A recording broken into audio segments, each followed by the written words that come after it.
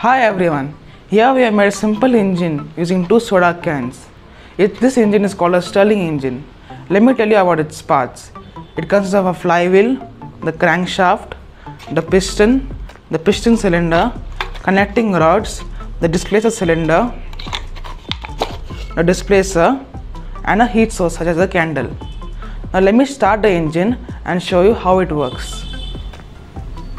I have placed the heat source below the engine. Now let me light it. After a few seconds, I will rotate the flywheel.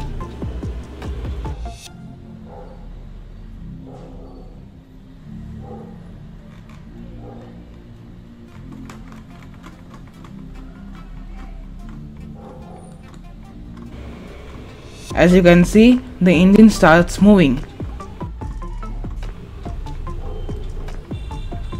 Initially, it will move slowly, but as the engine heats up, it will move faster.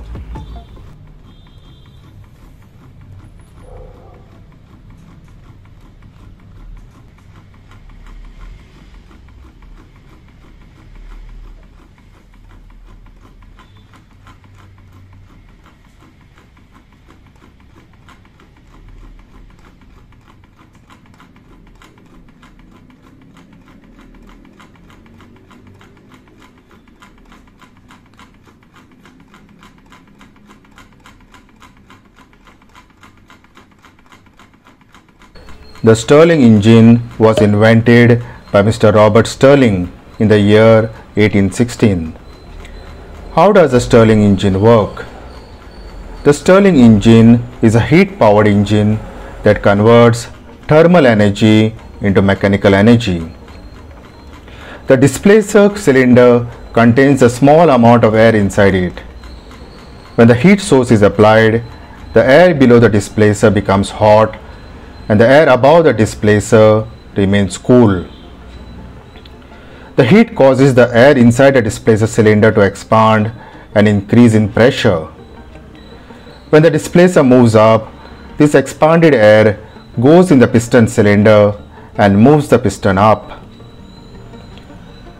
When the displacer moves down, the air above the displacer gets cooled and compressed, creating a low pressure, which then sucks the air out of the piston cylinder and pushes the piston down.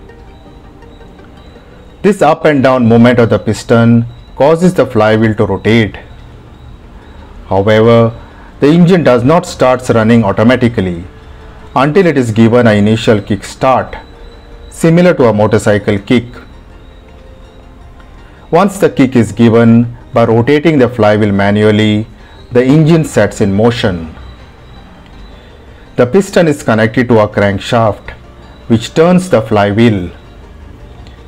The flywheel also stores energy and helps to keep the engine running smoothly.